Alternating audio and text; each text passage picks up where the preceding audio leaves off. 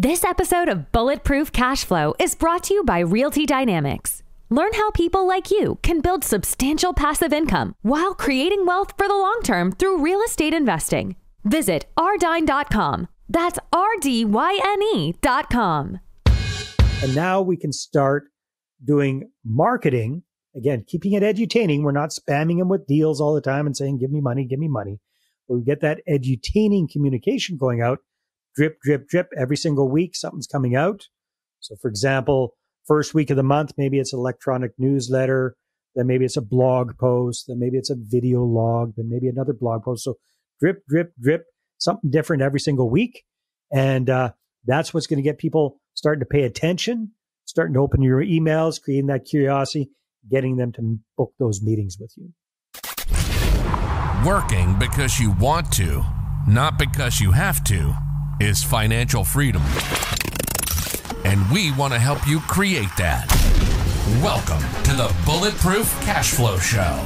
We're going to teach you how to achieve lifetime financial freedom through real estate investment. Your host is a multifamily syndicator and property developer. He's done deals reaching into the hundreds of millions of dollars. You'll hear from experts in all aspects of real estate investment, finance, development, and management. Everything you need is right here. This is the Bulletproof Cash Flow Show. And this is your host, Augustino Pintus. Hey everyone, it's Augustino. Whether you're a new capital raiser or an experienced syndicator, raising capital is always at the top of mind when you're putting deals together. Now, real estate is a hugely capital-intensive business, and your ability to raise private capital, private money grows exponentially as you get into these bigger and bigger deals. Well, our next guest knows all about this. He began his real estate investing career back in 2013, doing many, many deals. He did, and I think it was 18 deals in 18 months. So he did a lot of stuff, a lot of deals very, very quickly.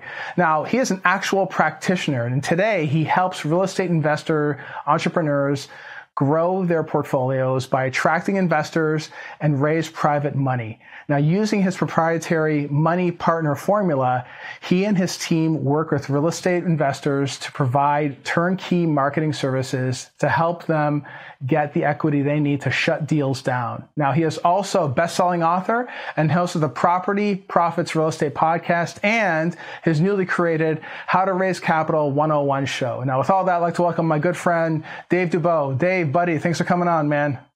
Agostino, it's always a pleasure. Thanks for having me, my friend. You bet. Yeah, good to see you too. It's been a long time.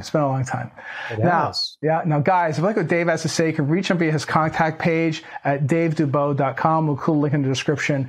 All right, Dave, go ahead and tell the listeners a little bit about how you got started. Maybe reintroduce them to you and about your journey too. Yeah, well, thanks very much. So you shaved a few years off me there, my friend, which I appreciate. But I actually started way back in 2001, actually, was my first kind of foray into real estate investing. Believe it or not, in San Jose, Costa Rica. That's where I was living at the time. I spent a decade in Latin America, living in Costa Rica, and got into what we would call a couple of little pre-foreclosure type deals down there.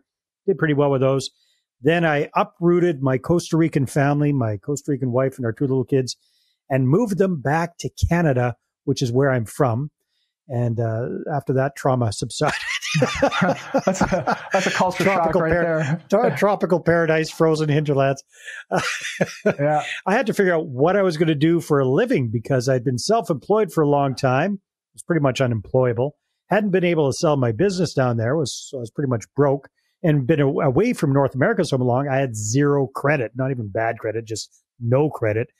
So I saw one of those, you remember that? You're probably too young to remember this, but those late night infomercials. Do you remember those, Agostino? Oh, sure. You too can get rich in real estate with little or no money down. Those guys, perfect. They're all over Facebook now, those guys. Oh, okay, there you go. Well, that was way before Facebook. Right. So I was up with insomnia watching TV, trying to figure out what the hell I was going to do to make a buck.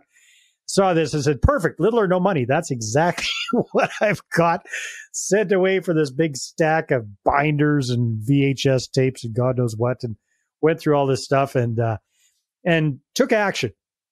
And very quickly in the small city I live in, we had about population about 80,000 people. I was able to do 18 deals in my first 18 months, which may or may not sound impressive. And for a guy of your stature and the kind of deals you're bringing down now, nothing like that. These were crappy little single family homes and mobile homes and mobile home parks and different small deals, but got very good at finding and attracting motivated sellers, doing creative type deals, all that kind of stuff. Eventually, I transitioned out of that into more traditional real estate investing, ended up doing kind of a single family home strategy. And that's when I first realized, hey, this whole other people's money thing would be kind of handy, because I quickly ran out of my own money and quickly ran out of my own cash after, most of us, like we do, we self-finance our first couple of deals. And then that's when the perfect deal landed in my lap. Have you ever had that happen there, Augustino? You don't have the money, and then this beautiful deal lands in your lap.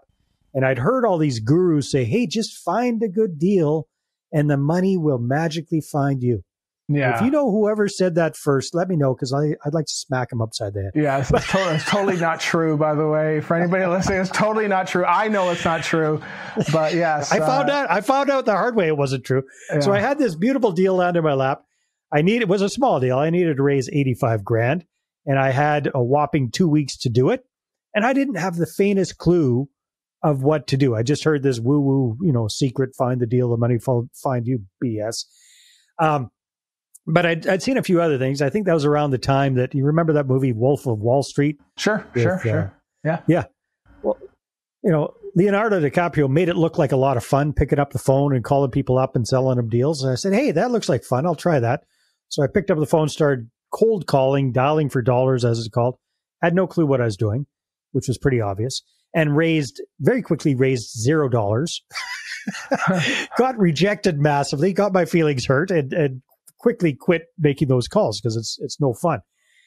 So I'm wasting time. I'm running out of time, and the clock is ticking. So I also remember somebody saying, hey, you know what? If you need to raise capital, you need to go out and you need to talk to people. You need to network and schmooze and use your elevator pitch and turn every conversation into a real estate conversation. All this BS platitudes we hear all the time. So I tried that, right? Chamber of Commerce, BNI, Toastmasters, wherever the heck they would let me in the door. I chugged in there and I had my business cards and I 30-second pitched everybody on my deals. And surprise, surprise, I raised zero capital there as well. By this time, I'm really running out of time, starting to sweat.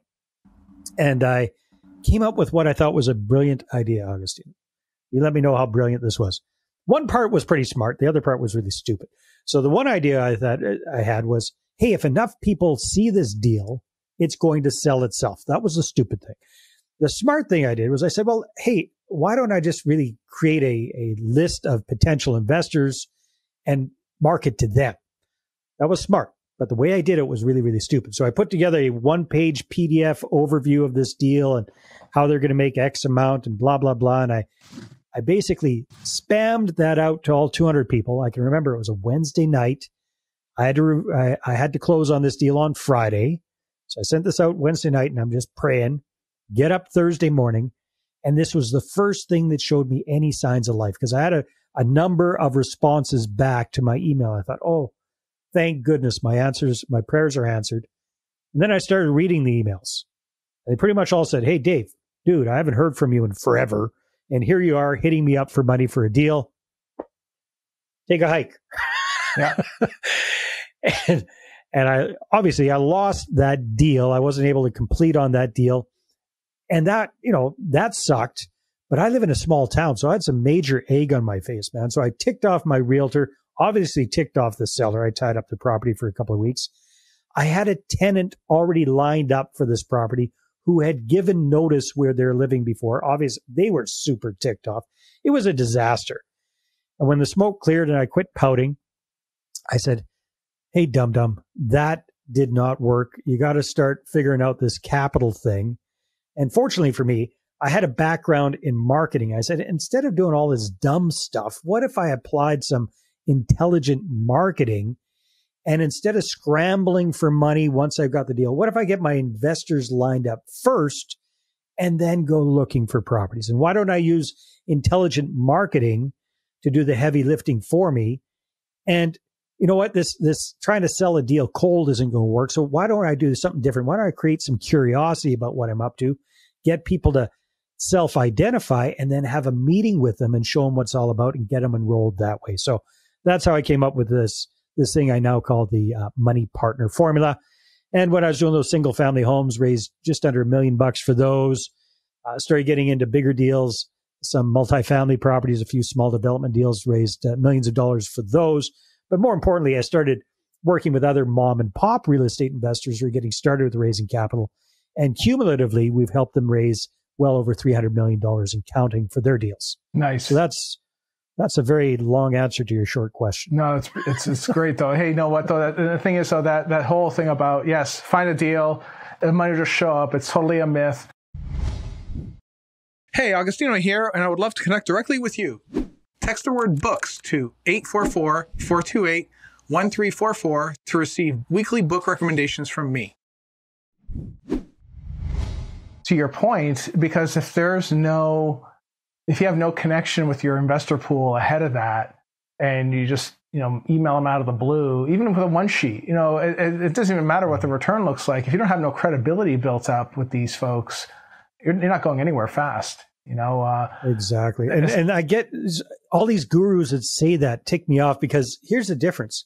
If you've got a platform already with thousands of followers or fans or whatever the heck it is, you know what? Yeah, it might work for you in that case. But for the average mom and pop who doesn't have that, trying to follow that same advice is absolutely worthless. Yeah, 100%. 100%. So that's good. So we went through some of the mistakes, but now you have it's like a 5-step program, right? On to raise capital. Is that right? Yeah, we call this the money partner formula, and it's actually got like 3 phases, and each phase has a couple of steps in it. That's what this funny looking thing is behind me here. Okay. And that's what it's all about. So when we're working with clients, the first phase is all about setting the foundation, right? So we start with creating a list, your dream 200 list of prospective investors, people you have that pre-existing relationship with, friends, family members, coworkers, etc. And then the next thing that we want to do is we want to have some way to communicate with them. So we recommend having your own investor-focused website. That's kind of like your online marketing hub. And then the third piece of the puzzle for that foundational phase is be ready to go with a good investor presentation, a good slide deck that you can walk people through. And what we got to remember, Augustino, is when we're first starting with raising capital, you're probably not dealing with super sophisticated accredited investors. You're dealing with your friends and your family members who do not know a heck of a lot about real estate investing. They do not know very much about structuring a deal or doing a real estate deal. And quite frankly, they don't want to learn that much about it either. So a big mistake I see a lot of people making is they overcomplicate it. They talk over people's heads. They use too much jargon, too much terminology, too much data, and they actually repel people that way. So we want to keep it super simple. So that's the foundation. Your list of prospective investors, your website, and your presentation. Once we got that ready to go, now you're ready for the second phase, which is to launch. It's to press go. And the thing I really learned from my painful previous experience is we don't want to go in cold and just go for the jugular right away. We don't want to charge in like the bull in a china shop. So what we do instead is we reconnect with the people on that contact list in a personal way first to set the stage before we start talking real estate. We call this a warm-up campaign. Beautiful thing is you can automate a lot of this. You can set up 3 emails, goes out pretty quickly, Monday, Wednesday, Friday, does the heavy lifting for you. It reconnects with people. You get a little bit of back and forth going with folks. And then we set the stage for the marketing that's going to be coming down the pipeline after that. Does that make sense, Augustino? Sure does. Sure does. Yeah. We call that your warm-up campaign. Once we got that going, now it's time to get going with the marketing. A couple of different things we do at the same time here. One is we get our clients a bunch of friendly practice presentations lined up first, practice meetings with actual prospective investors. But the way we do it, there's no pressure on the other person. They don't feel like they're being sold, and there's no pressure on you either. And because of that, the other person is going to watch your presentation with an open mind. And if you do it right, this is the fastest way to raise some capital very quickly and get people engaged. And then at the same time, we start with the marketing, which I call constant, consistent, edutaining communication. What does edutaining mean? Just like the word says, a little bit educational and hopefully a little bit entertaining. Because again, we got to remember, you guys, we are real estate. I say this with love and affection, but we are real estate weirdos. Agostino, you live, breathe, and you exist around real estate. Heck, you're doing a podcast about it. People are listening to this. That's not, everybody else is watching Netflix, right? Yeah. So we got to remember that. Our investors are probably watching Netflix, not watching real estate stuff. So we got to keep it super simple. Educate, a little bit educational, and hopefully a little bit entertaining, and always with a clear call to action. Hey, if you'd like to find out more, click on the link below, book a call. Let's have a conversation and see how this can work for you. So the goal of my capital marketing is counterintuitive. It is not to sell any specific deal. The goal of my capital marketing is to sell people, create curiosity, sell them on the idea of having a meeting with me. That's the whole goal. Then on the meeting, we present the opportunity. Does that make sense? It sure does. No, it sure does. I think it sounds to me like in the first 1 or 2 steps there, you don't necessarily have a deal. You have a presentation of what a deal might look like, perhaps, right? Mm-hmm. Like maybe it's like, here's the team, here's what they do, and if we did have a deal, this is what the deal would probably look like, and here's what we would pay for, and here's what the returns look like. It's almost like you're building credibility, almost, right? Yeah, and what I'm going to recommend is that you do actually have a sample deal in there. It can be one of the deals you've already done that you want to use as a case study. It should be something that you've been involved in, because again, that brings up a good point, because a lot of people think, hey, well, I don't have any real estate investing experience. I've never done a deal before, but I'll go out and raise millions for my first deal. Can it happen? Yes. Is it likely to happen? No. Right? This is going to work really well for you if you've got at least a little bit of experience under your belt. Don't need to have a ton, but one successful deal is all it takes. And that's kind of the base level I'm talking about here is you got to have a little bit of experience under your belt. You need to be able to point to something and say, hey, here's what I've done. Here's how it worked. Here's what we're planning on doing. Yeah. I mean, it's huge. Even if you get an investor that has experience, you rope them into the deal, so to speak. And maybe you're doing all the heavy lifting to go raise the money, but you get to leverage their experience and say that this is your partner. So it elevates you if you're raising the money without any experience, but it elevates you because now you're standing on the shoulders of giants, right? You're standing on the shoulders of someone who's actually done the deal before. I think that's a big part of it, though, is that one thing I always say on our show, I said this on I do a daily thing as well, is that you have to, if you're new to this, you have to bring some value, and if a syndicator already has the ability to raise money, what do they need you for? Right? Exactly. But if you're able to go and, use some of these techniques and go raise your own money for the deal, hey, it's less work for the other guy to do, and he gets a piece of the deal. Why not? He'll do that deal all day long. He'll help you out, but it's about providing value. I think that's the hardest part, though, right? Because even though it's already in the box, you've done this for a very long time, I'm not going to say it's easy. I remember my first deal. It was freaking hard. It was very hard, right? Mm-hmm. It's not then they got easier, though. They got easier. Yeah, it always gets easier. Yeah, the more deals you do, the easier it gets, 100%. But the first one always sucks. It always sucks. The first one is always the worst. Yeah. So I know that you mentioned before you had you're trying to apply those strategies of going to Toastmasters, going to all those different things. I mean, I chuckled a little bit because those are the things that I heard about when I was first starting. I did all that. I've done all of it. I did some of it. I heard about other people doing it. You probably did it better. Well, did it better than I did. I don't know about better, but I think the result is the same, so maybe not. But it's I think how How do you get around alienating people then? Even if you do it the way you're doing it now, great. So now with your process, I know you eliminated a lot of the methodologies to alienate people. So they don't want to call you, or they don't want to pick up the phone if they see you're calling them, right? How do you do that?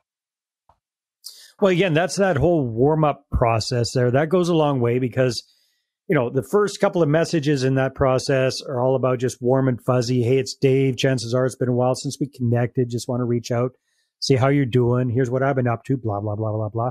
How about you? What have you been up to? Let me know. Please reply to this email. Send that out. Send that out to a couple hundred people. You'll probably get 20 or 30 responses. Send out the next message, different format. You might get another 15 to 20 responses there. And then the third message is what I call your transition message. And that's where you give people the heads up that you're going to be changing the conversation to real estate. So if I was doing a transition message, this might sound something like this. Hey, it's Dave. It's been really good reconnecting with you over the last week or so. Just want to let you know that moving ahead, I plan on doing a much better job of staying in touch and letting you know what I'm up to with real estate. Real estate is something I'm really excited about and doing really well with it. In fact, I think our good real estate deal is the best way for everyday folks like you and like myself to make an above average return on our money backed by something solid and tangible, a real piece of property. And hey, who knows? Maybe sometime in the future, you might even want to partner with me and share in some of the profits. But if you'd rather not, that's okay too. You can always click unsubscribe at the bottom of any of my messages. You'll be taken off my list immediately. My feelings might be hurt for a little while, but eventually I'll get over it. All right. In the meantime, if you haven't had a chance to get back to me, please hit reply to this email. Let's catch up. Send that out to all 200 people. And now, if you've done all three of those messages properly, now you've set the stage, and it's not a surprise. You don't come across as salesy or manipulative when you start talking about real estate. I want to take a pause from today's show to share something that I've been encountering. As I speak to many investors, there's this concern, and the concern is centered around the inflation we've been experiencing and the devaluation of our currency. Now, we've seen some of the highest inflationary periods over the past 30 years. That's up over 8%. Economists actually believe that inflation is closer to 20%. Some say it's even more. Now, what does this mean for you? Well, it means that money that is sitting in your bank account or self-directed IRA that's not invested in physical assets that hedge against inflation are losing buying power. That means that every minute, every second, that dollar is becoming less valuable. You see this every day. You see this in the groceries you buy, the gasoline you buy, everyday items that you're buying on a daily basis are becoming more and more expensive, and you're using a less powerful dollar to buy these items, meaning that dollar is losing value if it isn't put into a property that produces cash flow, just like real estate does. Now, our team here at Bulletproof Cashflow has put together a series of weekly webinars that cover real estate investing like multifamily, net lease, and real estate development. Now, these are purely educational webinars. In these webinars, we talk about why real estate offers a powerful opportunity right now and why it makes sense to invest in these assets today. So if you're interested in real estate or want to have the opportunity to get involved as a hedge against inflation yourself, I encourage you to go to bulletproofcashflow.com/webinars. That's bulletproofcashflow.com/webinars. Now you go there, these webinars are 45 minutes and they cover different topics every week. We go over the things you need to know to avoid some of the common pitfalls when it comes to investing while getting you prepared to invest your paper dollars into a real physical asset. Now, if you can't make the webinars, just go ahead and register and we will send you a recording that you can watch at any time. And by the way, these webinars are entirely free. There's no cost to you. This is just something that we do to educate our folks out there. So if you're enjoying this episode, please like and subscribe to Bulletproof Cashflow. It helps the channel tremendously when you do. Now let's go ahead and get back to the show. This is like a blast. This is not an individual message, right? But it comes across like an individual message. Okay. That's the beautiful thing about email autoresponders. It can be personalized for each one. So one says, Dear Agostino, and the other one says, Dear Mary, Dear Joe, Dear. So it goes out personalized to each person, but you only have to create one message. Yeah, because that's the key. If the other person suspects, or if the target suspects oh, this is just a blast, forget this guy, I'm going to delete it, or it's just another real estate pitch or whatever, right? So well, here's the thing. We got to remember, to get started with, what I'm suggesting is we're targeting people in your existing network. So friends, family members, coworkers, people from church, Rotary Club, whatever, you know them, they know you. So you're not going in cold, right? So that's why we have so few opt-outs from this campaign. Typically when we do this, let's set this up for a client, they might get 3 or 4 or 5 people opting out. They might get more over time, but very few off the get-go. And the whole reason behind that is, number one, the group of people we're going out to. Number two, they got that connection with you. Number three, we kind of tickled their curiosity with, hey, who knows? You might even want to share in the profits with me, right? So you play on that. And then fourth, we kind of give them a guilt trip. But if you'd rather not hear from it, you can click unsubscribe. My feelings will be hurt for a little while, but I'll get over it, right? Say that with a smile on your face, but it keeps them going. And then we've primed the pump. Now we've set the stage, and now we can start doing marketing. Again, keeping it edutaining. We're not spamming them with deals all the time and saying, give me money, give me money. But we get that edutaining communication going out, drip, drip, drip. Every single week, something's coming out. So for example, first week of the month, maybe it's an electronic newsletter, then maybe it's a blog post, then maybe it's a video log, then maybe another blog post. So drip, drip, drip, something different every single week. And that's what's going to get people starting to pay attention, starting to open your emails, creating that curiosity, getting them to book those meetings with you. Yeah, nice. And these prospective investors, these are people that might actually be qualified, or you just don't know? We don't know yet. That's part of the purpose of the whole meeting, is to see if they're qualified, if you need them to be qualified. So again, you work with a lot of syndicators and stuff like that, but I work with a lot of mom and pops that are, quite frankly, they're doing joint venture deals. So their partners are coming on board, bringing the cash and the credit and all that kind of stuff. So there's smaller deals. So it really depends on how you're structuring things. Yeah. No, that's excellent. That's excellent. And then what you're doing is, as far as the setup is concerned of all these emails, so you're providing the actual templates, the setup, or a lot of stuff. Are you using the systems as well, or is your your client setting all this up? Like, who actually does that work? Well, that's what we do for our done for you clients. We have a couple of things. So we've got a little bit of a basic training that shows people how to do this themselves. But our primary business is we set all this stuff up for our clients. We kind of become their capital raising marketing department, so to speak. Yeah. for doing all of the marketing stuff. Hey, I think if you're able to do that and have all the automation, the tools, and the experience, that makes total sense to me, right? I mean, I think for many folks out there, the capital raising scenario is quite daunting, So if you're able to help with that and already have it already boxed up and ready to go, that's huge, especially if you're using the MailChimp or ActiveCampaign or whatever else whatever the tools are. You have all the tools. You know what to use. And you know what works, right? I know that we do everything for our clients, all the way from the database to the websites to the CRMs to the marketing. We set it all up. We send it all out for them. All they have to do is show up for their meetings. Yeah, nice. With their prospective investors. Good. So I know that you mentioned that your messaging, I think it was in phase 3, is edutaining, right? Edutaining, right. I think it's right. So for, and I know that that's a real big part of this whole line of business, because if it were just, car racing or whatever, that you put up a car racing video and it'll get 100,000 views in minutes. You put up something about making money and it doesn't. You'd be like if you get 25 views. The only way to get over that hurdle is to make it entertaining. But how do you make something like that entertaining? Like what sort of things is it? Like, hopefully it's not dancing, because I really don't want to be dancing on TikTok. Oh God, don't you want to be the next TikTok guy? No, I don't want to do that. Yeah. But you'd look good, man.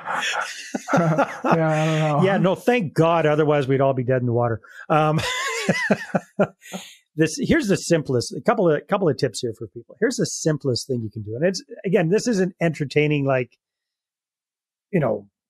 going to Cirque du Soleil entertaining or going to your favorite comedian entertaining. I'm just talking about making it interesting for the other person, right? So a couple of tips. One way to make something more entertaining is to tell a story about it.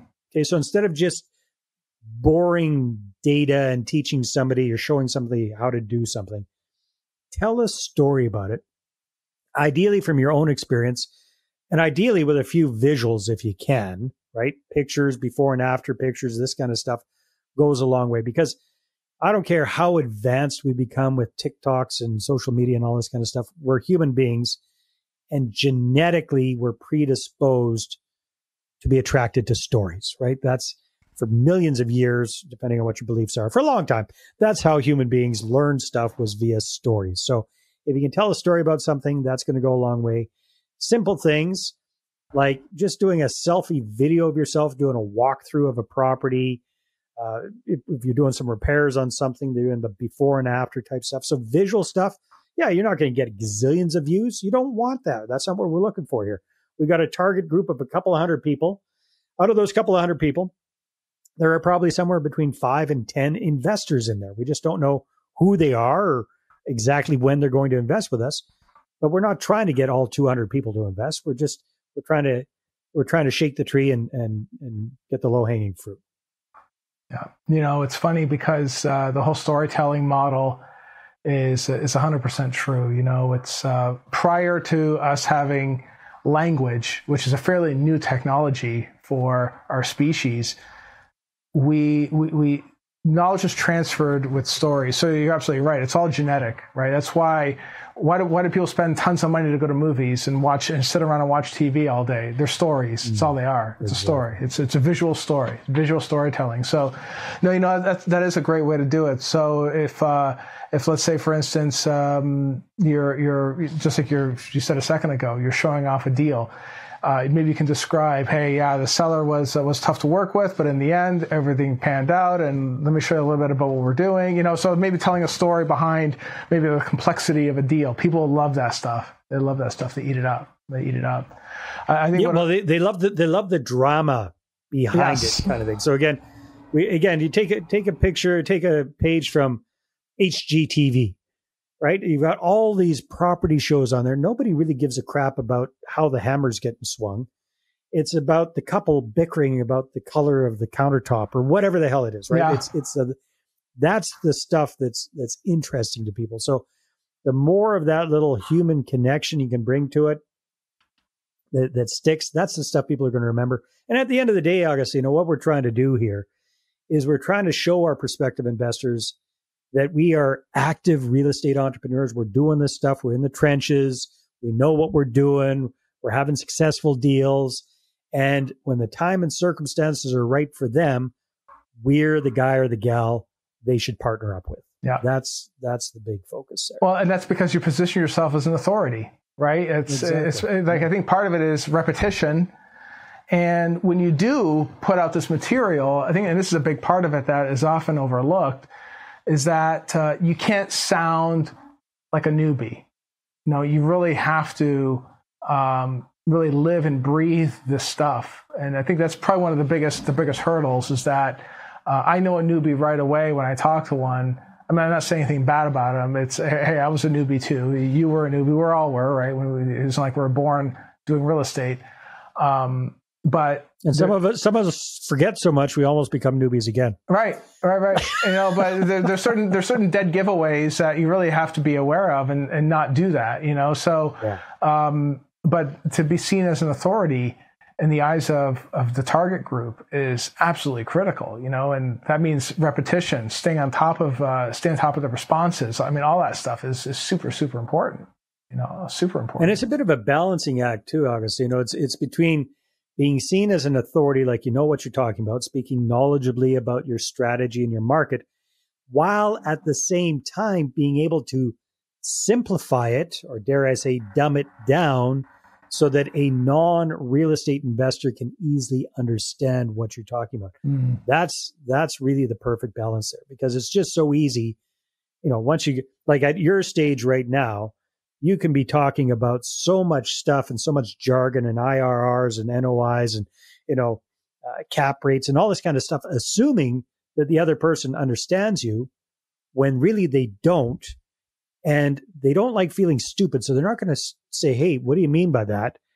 And if we make them feel stupid, that's going to turn them off to the idea of investing with us. So it's a bit of a balancing act there. Yeah, you never make your target feel stupid. That's a rule. That's a rule.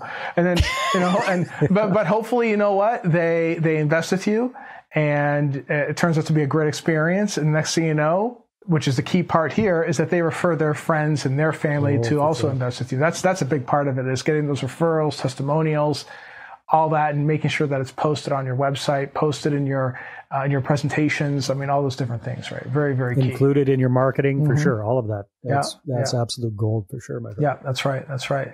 And it's like you said, these are the types of things that you're walking through with someone to really help them get their kickstart. Get it off the ground, right? Exactly. Nice. Yep. Good.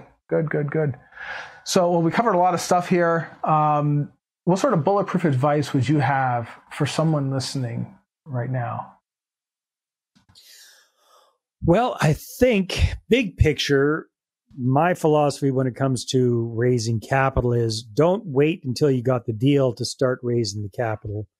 Get your investor ducks in a row first, or at least at the same time that you're looking for deals, because that way, when you go in, you know that you've got the money to back you up. So don't be that guy or that gal that waits till the last minute and then you're scrambling for the money. I've been guilty of that. I told you the story. Be proactive about it. Get it up and going first. Get it up and going right away. And Agostino, I don't know if you mind or not. Do you mind if I give my new podcast a plug here? Go ahead. No, go ahead. Yeah. So you guys, I'm very excited. I've just started my brand new podcast. It's called the How to Raise Capital 101 Show for real estate investors. And you can check that out. The first 9 episodes are like a mini course of my entire money partner formula. They're pretty short and sweet. So you can go through all 9 of those episodes and that'll kind of flesh everything that we've been talking about here out a little bit more. So again, it is the How to Raise Capital 101 Show, wherever you listen to podcasts, or you can go to the website, which is raisecapital101show.com.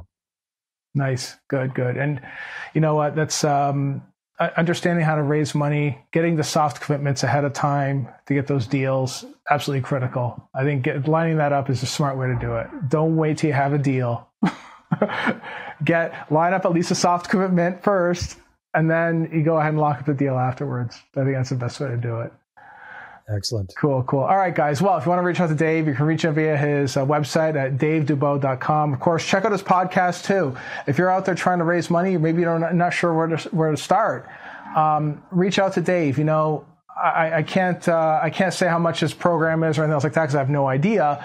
But you know what? I think that any type of guidance that you can get, any type of help that you can get from an experienced person that's been in the trenches to give you a kickstart is certainly worth the money to put out there if you're really serious about doing this business. I think that if you're able to shave off months or even years off of your capital raising, then, you know, definitely take advantage of it. You know, we're here on this planet for a finite amount of time. There's a pro here ready to help you out. You should just go ahead and take them up on it, or at least have a discussion, right? Anyway, guys. Sure. Yeah, for sure. All right, guys. Well, thanks for tuning in, and I'll see you next episode. All right, take care. You've been listening to the Bulletproof Cash Flow Show. We hope you've enjoyed the show. We know we had fun. Make sure to visit our Apple Podcast page and leave us a 5-star review. We hope you've gotten some useful and practical information from the show. For real estate coaching, events, and resources, hit up bulletproofcashflow.com. Till next time.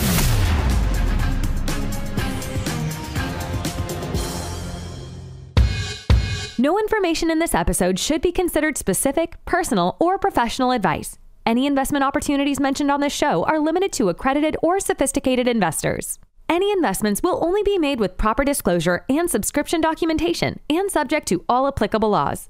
Please consult an appropriate tax, legal, real estate, financial, or business professional for individualized advice.